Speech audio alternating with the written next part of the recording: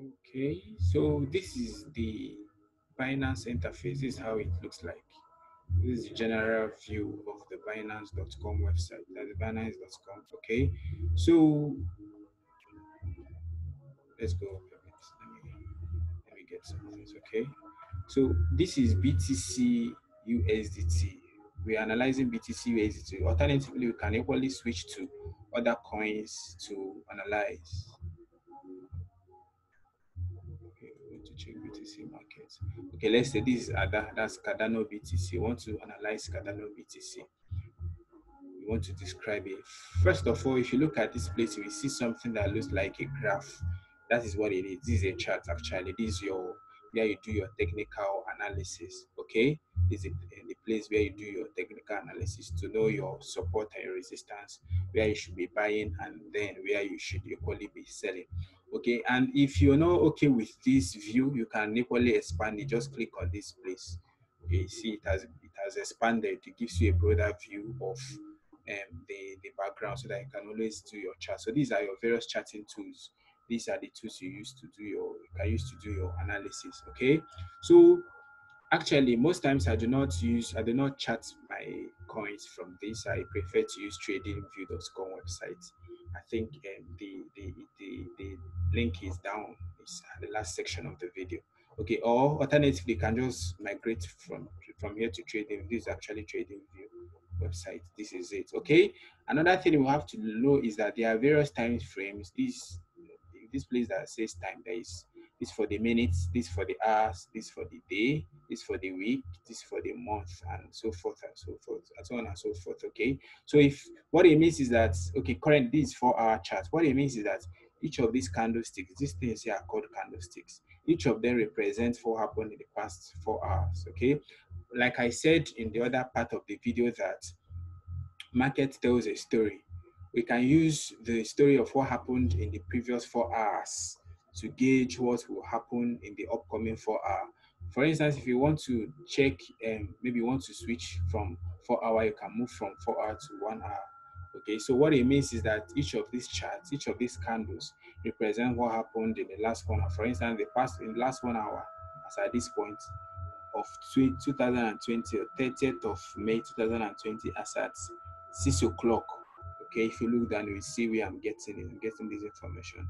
The price increased, like there was an increase in the price, like price went up. Okay, so what I want us to also to know is that why the red represents sellers, it means the price dropped. The green represents buyers, it means the price increased. Red are those who are selling, they are the sellers. Green are those who are buying, they are called buyers. Okay, so you can equally switch from 1 hour to maybe want to check it in minutes, 15 minutes time frame. We call these things time frame. You can always, okay, switch it to any of your choice. But then another thing you have to take note of is that the higher the time frame of your choice, the more the more trustworthy, I should say, the more trustworthy your chart is, because the time frame is telling you, the higher time frame is telling you what happened for a very long time. Okay, but then do not just start backdating. You don't really need to backdate. Focus on the current price action. We call this on price action. Focus on what is happening for the now. Okay, focus on what is happening for the now, and do not just try to um, confuse yourself by much of backdating. Okay, but another thing is that you have to decide which time frame is convenient for you. Remember, in the other part, I was saying something about scalpers, the traders, and long-term traders. Okay, everything has to do with the time frame. I'm a day trader and a scalper too. So because of that, I don't usually concern myself with all these higher time frame. The highest I can always use is 4 hour time frame because it's a day thing. I want to start my church in a day. I want to finish it up in a day. So I don't always go further than 4 hours. I could use 4 hours, I could use 1 hour, and these minutes I could use 15 minutes as the case may be, or 30 minutes as the case may be. Okay, so don't just go confusing yourself with all these maybe you're a day trader. As a day trader, you have nothing to be doing with 12 hours and the monthly and all that and all that. So you just have to focus on decide the kind of trader you are, and then knowing the kind of trader you are, you have to now know the time frame that suits you perfectly fine. Okay, so this is not really an analysis course, so I wouldn't really start going into the details of how to do this and all that. Okay, if you're interested, you can always hit me up for us to, there is a course for that. All right, so let's leave here and go back to, okay, the place where we were. Okay, another thing that is of note is what that is worthy of notice here. You can see 24-hour change. It means what has happened in the past 24 hours. Here we see that for the past 24 hours, there has been a drop of 7 satoshi, so to say. Has been a drop of 0.78%. Okay, and then this 24-hour high shows us how high the price once got to in the past 24 hours. So you can see that the past 24 hours, the price once rose to 909 sats. The same thing applies here. 24-hour low, there was a time in the past 24-hour price has actually dropped to 864. Now the volume, this volume tells us the amount of money that is coming into this coin. Okay, and why this volume thing is good is that if a price is falling, if the price of this Cardano, that's ADA, if the price is falling now, and then the volume is not dropping as well, it shows you that the drop is not going to be sustainable. Okay, so you're looking at a situation whereby if there is a drop, it should equally be reflected in the volume. So if the price is just dropping and there is no corresponding volume drop, you shouldn't really be in a haste to sell off, or maybe you are afraid that the coin you bought might dump on you. By dumping, that means it will crash on you, so to say. So always look at the volume. Even if you notice a drop in the price, but then an increment in volume, it should also tell you that you shouldn't be in a haste to sell off. So that's just for the volume. And then finally, there is this price, there is for the price. Okay, this price actually is a reflection of this very price. Okay, so it tells you the last price that very item was bought or sold for. Okay, tells you the last price that item was actually bought or sold for. So whatever is happening here is what is reflected here. Okay, so the price is not static, it keeps on changing. So currently it's 889 here in Binance. If you go to maybe Bitrace or any other exchange or Kraken, it could be 890 as the case may be. So what it means is that 890 is the price that the coin was last traded for. Now you can see it has changed to 890. So whatever last price it was sold for is the reflection of the price. So the price is never static, it keeps on changing. Now here this is the order book. This place is the order book. This for the sellers, this red, these ones on red are the sellers, these ones on green are the buyers. The red are also called, they are asking, like this the ask price. What this price here is known as the ask price. Then this price here is the bid price. Bid price means the price at which buyers want to buy. Then the ask price means the price at which sellers want to sell. Please understand this. Bid, price buyers want to buy. Ask, price sellers want to sell. Okay, so this is, like I said, this is the order book. But if you just want to see just for the buyers only, just click on this place. See, this green one shows you the various prices that buyers want to buy. Okay, you can as well move to sell order. These are the various prices that sellers want to sell. Okay, but if you now want to have a representation of both the buy and the sell, just go to this order book and then it shows you everything. Okay, even though there's a limit to what you can see there and then. Okay, so another place that you have to take note of here is in this place. There is limit order, there is market order, there is OCO. Each of them represents something. When you want to buy at limit price, it means you don't want to buy at the current price it's selling. For instance, the price is 887. Now you've done your analysis and your mind tells you that the price is going to fall. Okay, so you are going to buy at the support. Support is at 860. What happens is just come here and change it to 8600. Okay, change it to 860, not 8600, please. Change it to 860, then you place your buy. So because you've placed this your buy, it will just go down and there will just be on queue. You just queue up and wait for itself to get filled and wait until it gets its turn to get filled. Okay, so that is it. But if you're using market order means you want to buy at this current price. Whatever price it is selling, that's what you want to buy. The same thing also applies to selling. Okay, this buy, this sell. Okay, you want to sell at market order, you want to sell at the last price that the thing is selling. Okay, that's for the market order. So marketer, they don't need to fix your price. The market will automatically match you with the price that is okay. That whatever the last price it is selling, that is what your price will get filled for. Now there is OCO. OCO means order cancels order. Okay, let's look at OCO, order cancels order. Let's look at the brief information about it. Okay, now you can see here we have price, we have stop, we have limits, and then we have amount. Okay, this price means maybe you've bought this thing and you bought this other this Cardano and you feel the price is going to increase. Maybe price is going to get to 9,060. You come here and put your 960. Okay, 960. Come here and put your 960. But then you are not too sure. Anything can always happen. Anything can always happen. So that being the case, at this place now where you have your stop, you could, because you are not sure, anything can happen. Maybe the price might really not get to that very point. You could say, in case price doesn't get to this my 860, okay, maybe let me just put it at, let me put my trigger at, maybe let me put it at 840, 840, and then come to this your limit. Put your limit at, you could just put it at 820. Okay, I'm going to describe what this thing means is that, okay, you actually want to sell at this very point.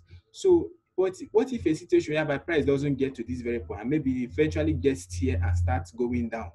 If it gets to 840 and start going down, so what it means is that once it gets to this 840 region, you are your price will be, your order will be triggered, to be triggered. So if it eventually doesn't get to 860, it's going to sell at 820. Please understand this thing very well so I don't make mistake. This one order cancel order tells you that this is the price you want to sell, but you are not too sure. Your mind is telling you there is a chance that it might not get to this 860, that it could get to 840 and start reversing. So what it means is that once it gets to this 840, you are alerting, you're triggering your order. So if eventually it doesn't get to this 860 again and it starts falling, you will now sell it off at 820. It can't go below 820. So what this order cancel order does is that it helps you to prevent loss. You do not lose entirely. Because if price doesn't get to 860 but then got to 840 and then never rose again and starts falling, once it gets to 820, it will just sell automatically for you. So that's one thing that order cancels order. Then one thing you have to understand is that once one of the orders gets filled, if your coin eventually sells at 820, this one will get cancelled. This one will get cancelled. And if eventually sells at 860, this 820 gets cancelled. So this order cancels order is one of the mitigations, one of the things, parameters you put to checkmate against loss. Okay, so that's for the order cancels order cancel order. Okay, so the same thing applies to the buy, the same thing as it applies to the buy, so also does it apply to the sell. Even if you click at this question mark, if you see something, they will explain. They said OCO, to place a stop limit order and a limit order at the same time. When either of the order pair is triggered, the order will be cancelled. And if either of the other pairs is cancelled, the other order will be cancelled too. Stop limit. A stop limit order is an order to buy or sell a coin once the price reaches a specified price. Just the same thing we talked about here. The stop limit. This is the stop. This is the stop. Maybe it could be 850. And then if it starts falling to 820, maybe you could put your 820. Once it gets to this 820, you now sell. But it won't fall lower than 820. So that's it. It's one of the structures you use to mitigate against risk. Okay. So what else is remaining for us to explain here? This is the website version of it. You can equally use the mobile app version. There's really nothing different, just that in the mobile app it's a kind of joined together, but here it gives you a broader view and all that. So there's, okay, we've talked about sports trading, and then there is the margin trading. This is not what the class is not for it. Okay, this is not for margin and then futures trading. This is just for sports. Actually, as a beginner, as a rookie trader, you should be concerned with sports trading. Then as you progress, maybe you can just start going to higher forms of trading. Okay. Okay. So here, this is for other. So if you want to analyze other coins, just go to this very drop down.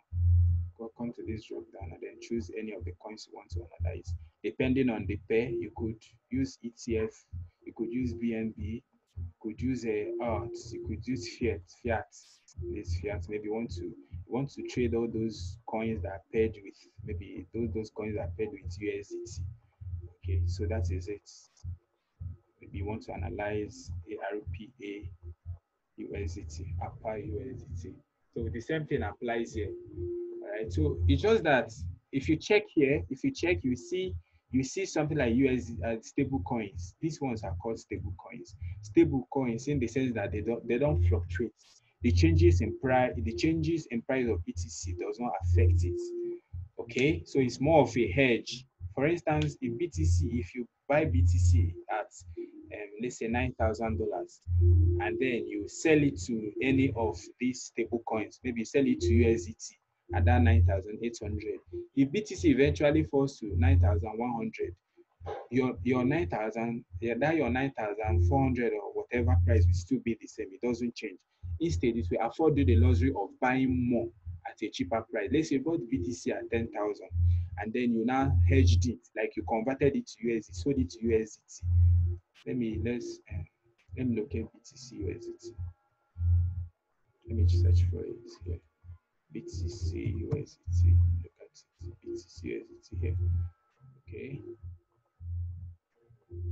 Okay, you bought at, assuming you bought at, assuming you bought at, so this one what happens. BTC USDT, BTC USDT, look at it here.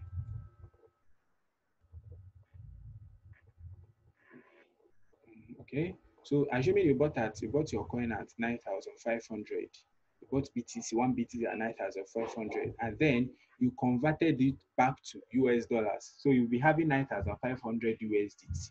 Now BTC starts falls down to 9,000. Okay, what happens is that you still have that your 9,500, nothing happens to it. But because the price has now fallen, you can now have the luxury of buying more BTC at a cheaper price. Okay, please understand this thing. So what these stable coins do, or rather what a stable coin does is that it serves as a security. You're hedging, you're trying to protect it against the volatile nature of BTC, because sometimes it falls, sometimes it goes down. You do not want to experience that kind of thing. So what you are doing is that you're hedging, you're buying BTC, but you're converting it to any of the stable coins.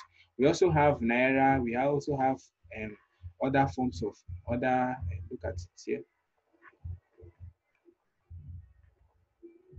Okay, there is BTC, there is USDT, there is BSD, TUSD, USDC. These are all stable coins.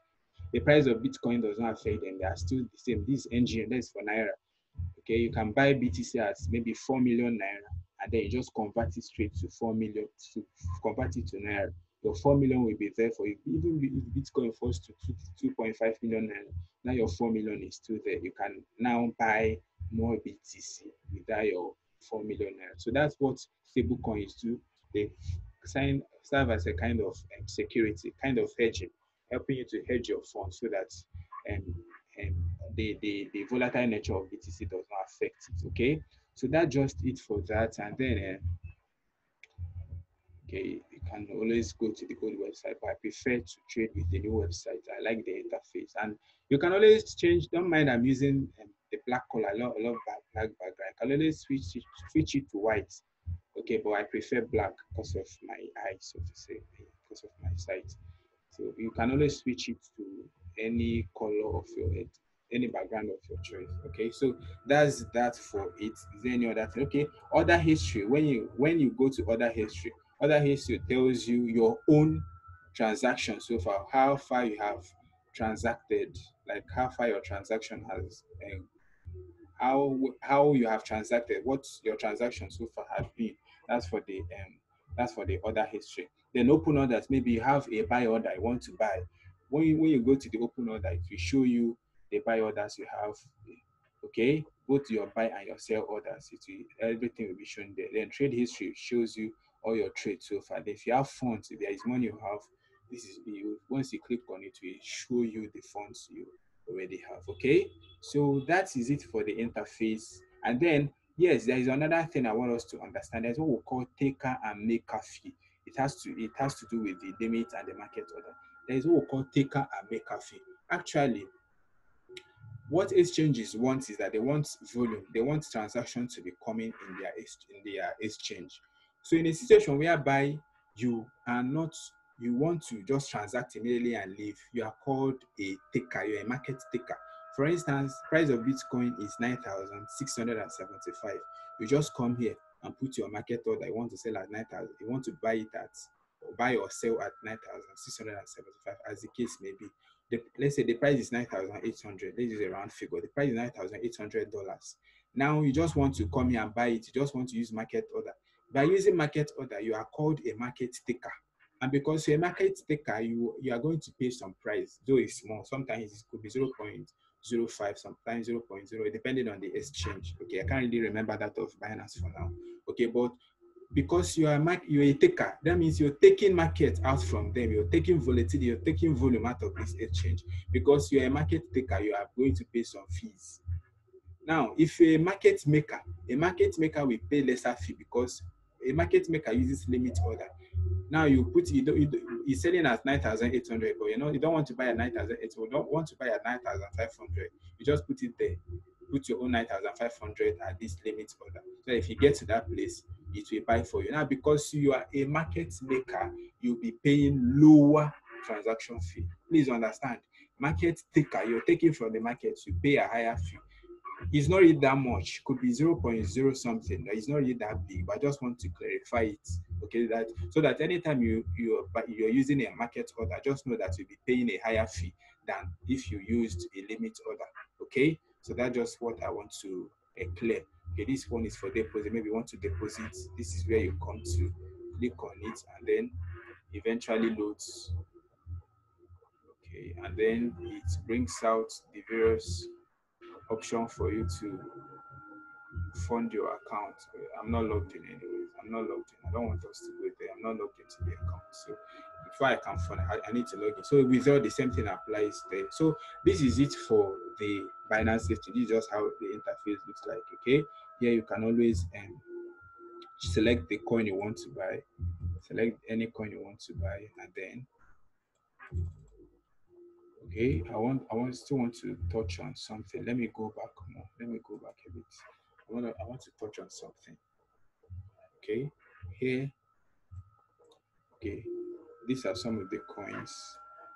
Just a kind of few of the coins that are tradable. These are a few of the coins that are just shown here. This is just the normal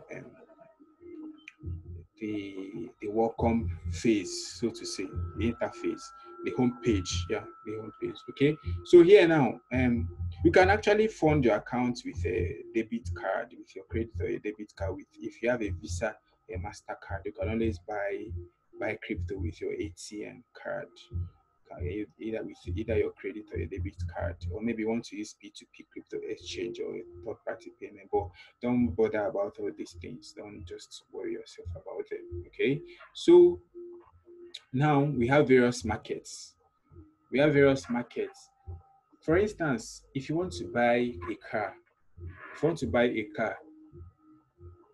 you can see that there are various, like a car could be 2 million Nigerian naira. Okay, there are various currencies that car can be sold on. It could be sold using US dollars. It could be sold using Nigerian naira. It could be sold using Swiss franc. It could be sold using maybe Japanese yen, or whichever currency it is. That is what this market represents. Okay, this is for fiat market. I had already talked about fiat initially. So these are for the stable coins. You can always maybe want to do your transaction with USDT. Once you click on it, it brings you all the coins that are paired with USDT. Okay, it brings you all the coins that are paired with USDT. But if you want BTC market, it brings you all the coins that are paired with BTC. See, that is what we call quote and base currency. That's for the forex traders. Quote and base currency. The same thing equally happens here. But as a matter of fact, you can equally use BNB markets. Okay, these are just the various currencies that the coins are paired with. It doesn't really mean anything, but it's just like anytime you're analyzing, anytime you're doing analysis, always bear in mind the base you're basing your transactions on. Okay, as a matter of fact, I prefer USDT market. I love USDT market because the volatile nature of BTC hardly affects my coins whenever I analyze. Okay, so I prefer it so that it's not when BTC is dumping, my coins start dumping. So I always love to use my stable coins, that's the fiat coins, to base my own transaction on my own trading. Now, this for the spot market. All these ones now, all these things are shown in the spot market. Actually, as a beginner, you are to start with spot market. Then, as you maybe progress or advance, you can now switch to trading and all that. It's more of, it requires a little bit of technicality. Although there is a cost for that for anybody who is interested in futures trading, there is a cost for that. There's the leverage token. It's just like, is it three or two? Let me check. I think there are just few of them. What leverage trading does is that it it capitalizes on the up and down movement of Bitcoin. Okay, there is actually an article for you to read up. It capitalizes on up and down movement of, there is BTC up, there is BTC down. Okay, what it means that anytime BTC goes up by 1%, this BTC up will go up by three, by times three. That's times three leverage. If BTC drops by 1%, this one will fall by times three. Same thing applies if BTC down. If BTC goes down by this, BTC goes down by 3%, this one will probably go down by. If BTC goes down, sorry, please. If BTC goes down by 1%, this one will go up. If BTC goes down by 1%, this one will equally go down by 3%. That is what I don't really love trade. I don't really trade these ones. I don't really trade all these these the leverage tokens. Okay.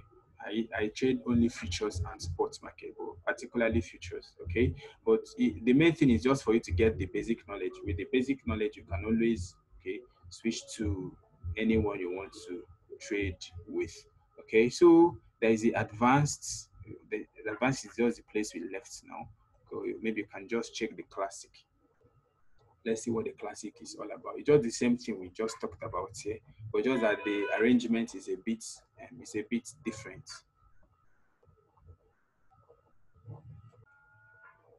Okay, so this for the classic. Okay, so this this is how it actually looks like. This is how the normal exchange looks like.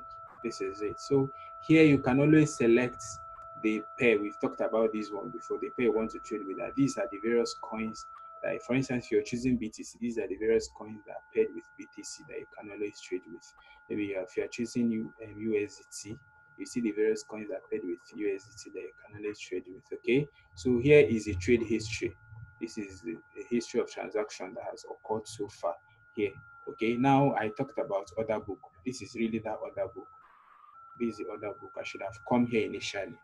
I took the more difficult route. Okay, this is the other book. This is the sellers, this is the buyers, the ask price, the bid price. Okay, that's for it. So this is the normal place you do your buying and your selling. This for um you buy here, this for sellers. You put the price at which you want to buy, put the price at which you want to sell. We've already discussed about limits, market, and then OCO and all that. Okay. So that's just it for that. And then um okay, and there is equally a provision for you to convert to Naira.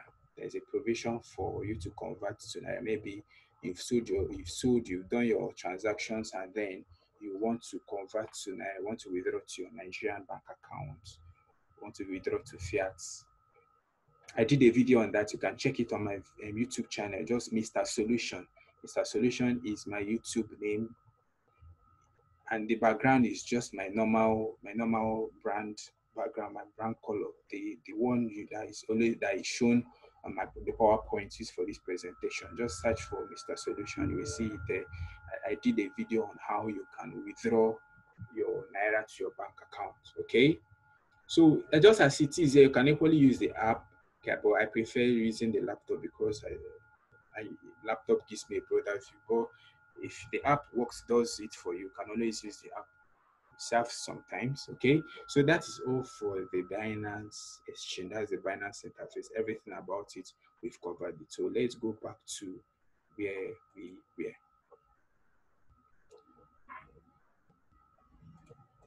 Okay, so we've covered Binance. The same thing applies to other exchanges, KuCoin, Bittrex, Bitmex, Huobi, and the rest of them. So once you're able to understand how those things I talked about, how they work, you can always function in any of the exchanges. But please, I always tell people, do not just trade in any exchange you see. Trade with exchanges that have high reputation, that have a reputation, at least protection of your funds, because sometimes some of these exchanges they might exit scam. Some of them they will claim they have been hacked, and sometimes some of them get hacked too. Maybe when they don't have a strong security installed. It happened. It has happened to me. My funds have been lost in some exchanges, like two of them.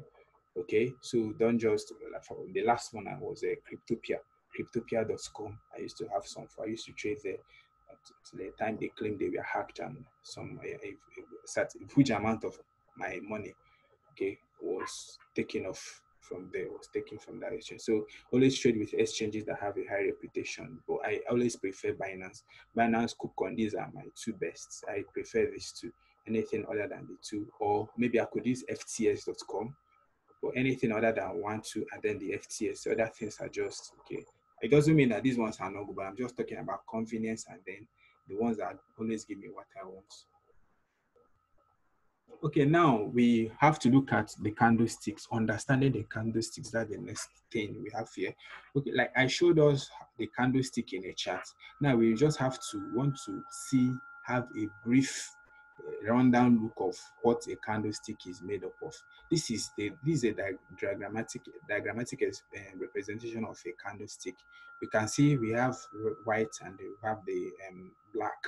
Okay, the white here, this is the conventional way. This is a conventional way.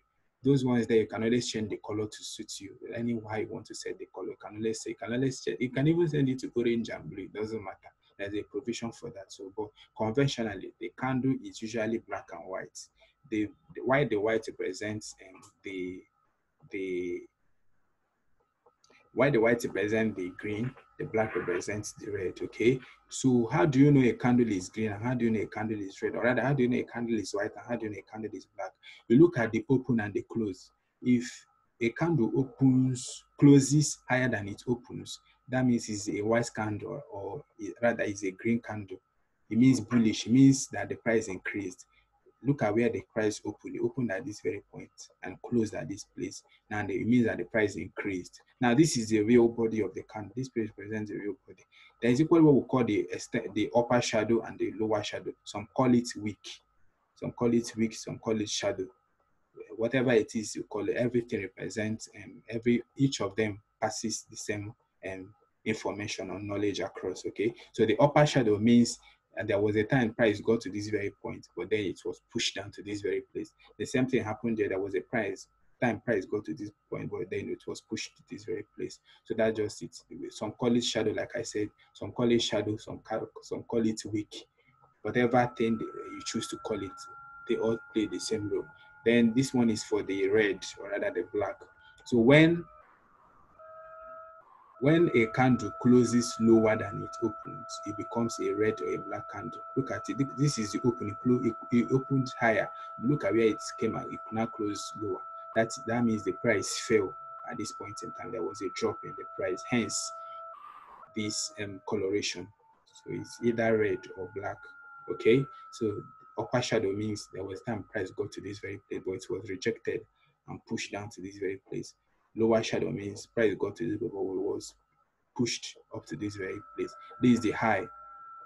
This is the highest point it ever got to. This is low, the lowest point it ever got to. And then this is the real body. That's just it for the brief description of a candlestick body, how it looks like. Although there are equally various forms of candlestick, the formation and the rest of them, but this one will handle it in the advanced class for anybody who wishes to trade properly.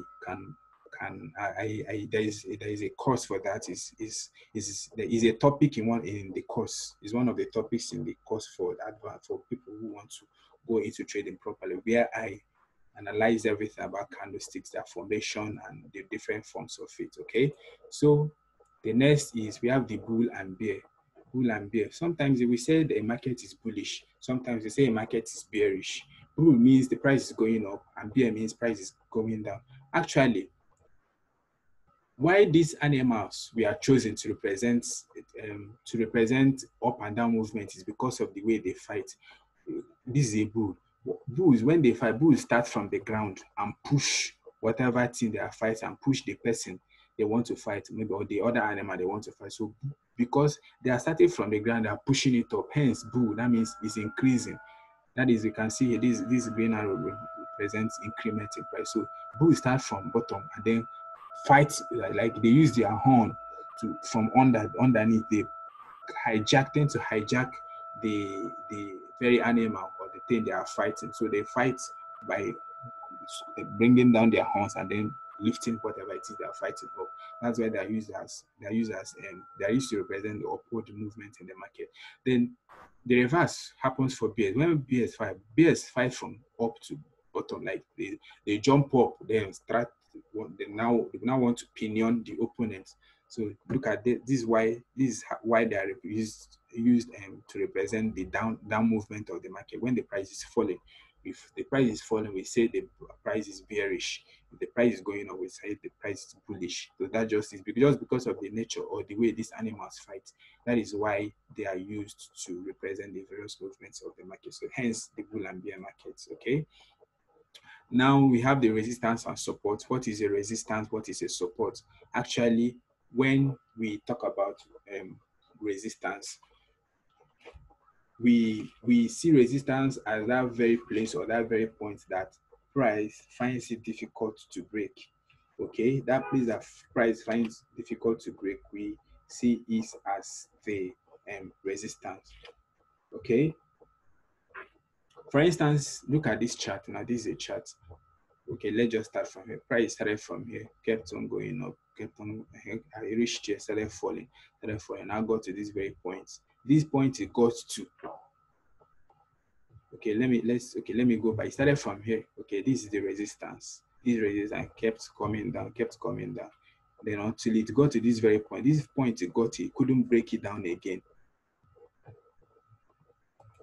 It got to this point, it couldn't break it down again. This is the support. Like this is where it gathered the energy before moving up again. It came to this very point. This is the resistance. It couldn't break it again. It hits there, and then started coming down. Then kept on moving until it got to this very point. Came down again, couldn't break it. That's the support. It gathered enough momentum again. I started moving up. Okay, so let me just use a story, kind of a description to analyze resistance and support. Let's say you're climbing a hill, like you're climbing a 3-story building. Of course, there should be first floor, second floor, and third floor. You're trying to get to the third floor. Okay, as you are climbing, when you get to the first floor, you're standing at that first floor. Assuming this is the first floor, okay? Assuming this is the first floor you got to, and then you want to rest. That second floor that is above you that you've not gotten to is your resistance. That means for you to get to the third floor, you have to surmount the third floor first. Okay, so that second floor, if not crossed over, is your resistance. And then maybe you got so weak and then you said, let you go down to get some energy. Now came down again, came to the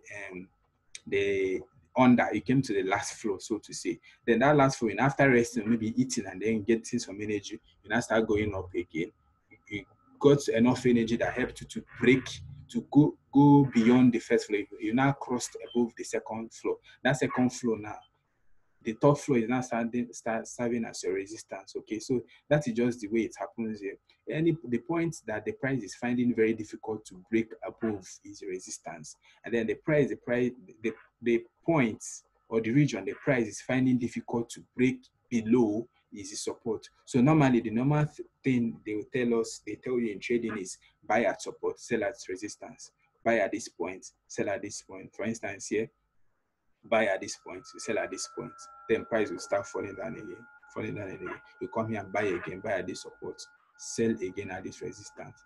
Okay, so that's just it for the normal thing, normal support and resistance. The conventional thing is you buy at support, you sell at resistance. Everything will be detailed more for those who are interested in the advanced class, because I will there is a live trading on that helps you to understand this thing better. Okay, so finally we'll be looking at some of the common trading mistakes. It's one thing to trade, it's another thing to become a profitable trader. As a matter of fact, I tell people it's better to become a profitable trader than become a professional trader.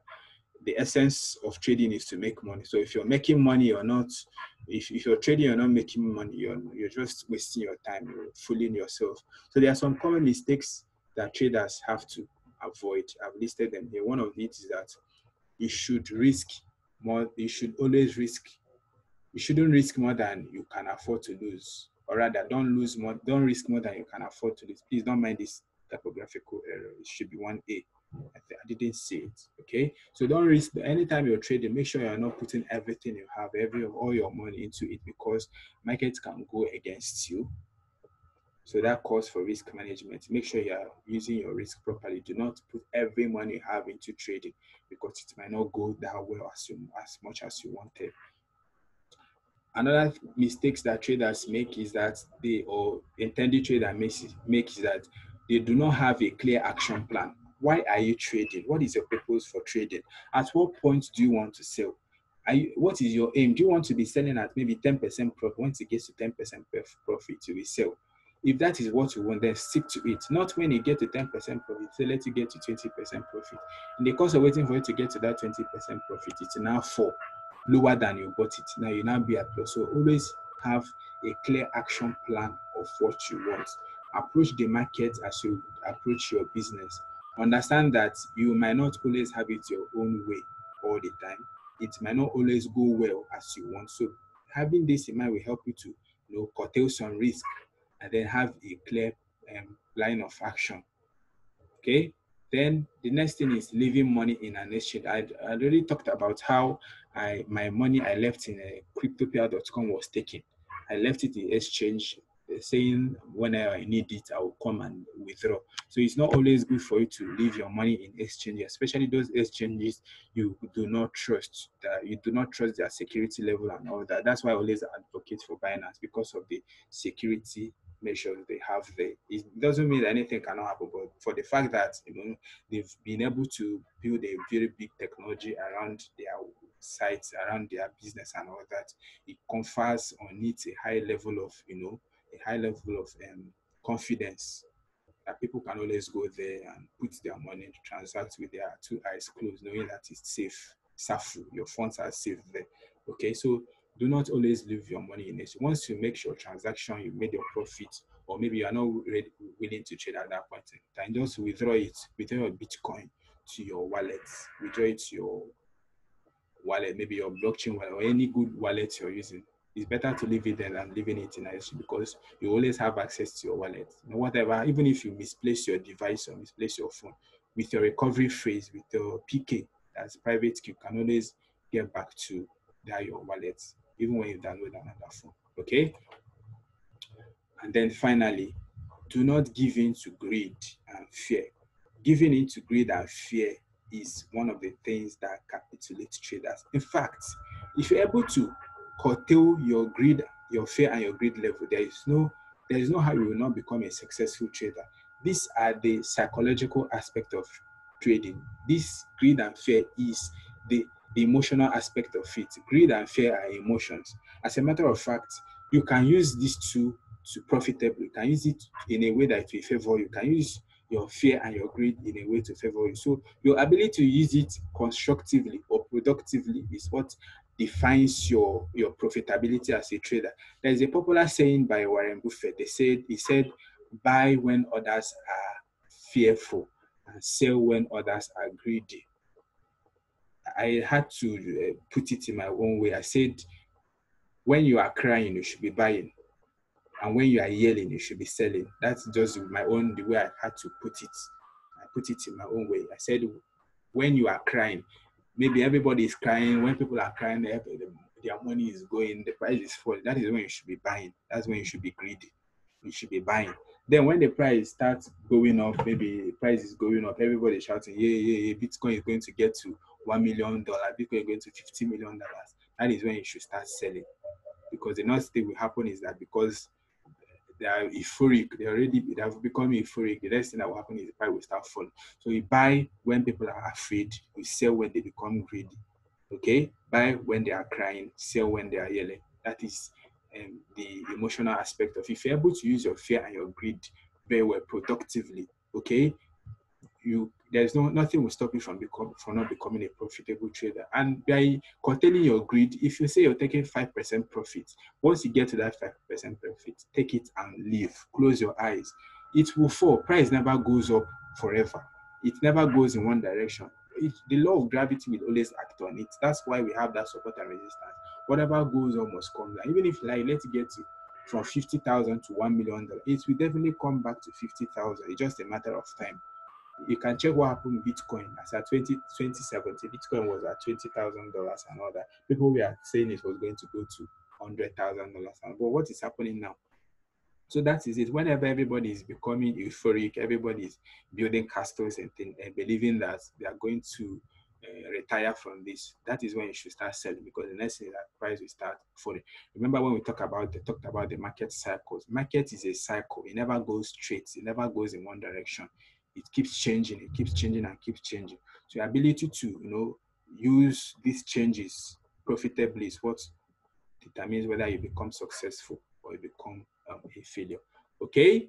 And then not learning lessons from your trade mistakes. The truth of the matter is that no matter how good you are, I am a trader. I've been trading for years.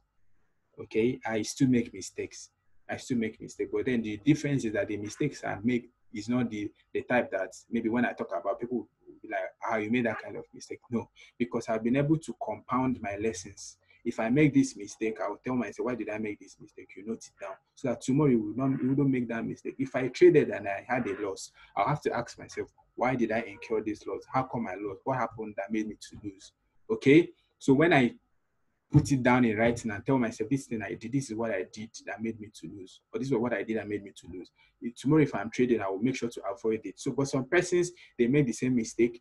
They bought at a lower price. Price was going up. Instead of them to sell, they were waiting for 50,000% profit. Then price crashed on them. The same mistake they made today, at the end they sold a lot. The same mistake they made today, the same mistake they will repeat tomorrow. Okay, but that's foolishness, that's stupidity. If you're not learning from your mistakes, how are you going to ever improve? So always learn from your mistakes. Always learn from your mistakes. No matter how good you are, even the best of all traders lose money. But the thing is that you have to structure your losses in such a way that it will not liquidate you. It's not that you wouldn't want to incur the kind of loss that whenever it occurs, you won't be trading again. You'll be out of the market. You'll be looking for money again to start trading. That doesn't make sense. So not learning from your mistakes equally involved maxing your risking reasonably, taking reasonable risk, taking sensible risk that even if you incur a loss, you will always bounce back without feeling dejected or maybe without feeling frustrated. So that's it. And then hire have equally puts other useful trading resources. The Tap Trader app is on Google Play. It's equally on Apple Markets, iPhone Markets, whatever. Apple Store, yeah. It's equally on Apple Store. You can download the Tap Trader. Tap Trader is the app that helps you to do your technical analysis. You can equally use Trading View. Please, there is a typo here. TRADING. There has to be a G, tradingview.com. Is it that you use the website or equally use the app? Okay. These two places are where I normally do my analysis. I talked about it initially. Tap Trader and TradingView. They are places that help you to do your analysis. So I really want to appreciate you for taking time to go through this course. Okay. It's been a burden in my heart, and I've been thinking of a way that can pass this information to people, just make them to understand what crypto trading is all about without using much words or typing plain or saying much things. And I just believe that it's as comprehensive as you would have wished. But then, like I said, if you want to improve more, if you want to take your trading cost to another level, if you want to take your trading experience to another level, you want to become profitable and a professional trader, so you want to understand what trading involves, there is a course that I have put down, taking my time to put down for you. I've removed those exigencies, those things that will not be needed that will serve as distraction. I've carefully sifted them off and now brought packaged a very educative, entertaining course, I should say, that would help you to guide you through a step-by-step journey on how to trade profitably. Remember, you trade profitably before you become a professional trader. In fact, your aim should become a profitable trader.